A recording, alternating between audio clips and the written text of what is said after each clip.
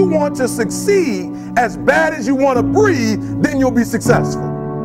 You got to have a why. You got to have a reason for why you do what you do. What's your why?